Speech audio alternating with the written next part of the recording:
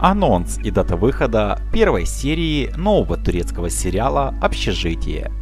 Премьера нового сериала стартует уже в январе 2021 года.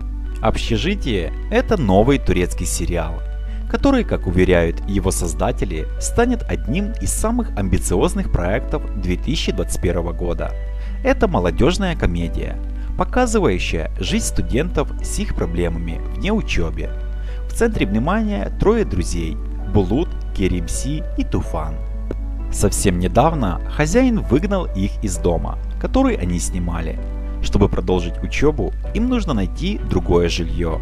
Как окажется позже, даже чтобы поселиться в общежитии, ребятам придется идти на разные уловки. Премьера состоится на цифровой платформе XN в день ее открытия.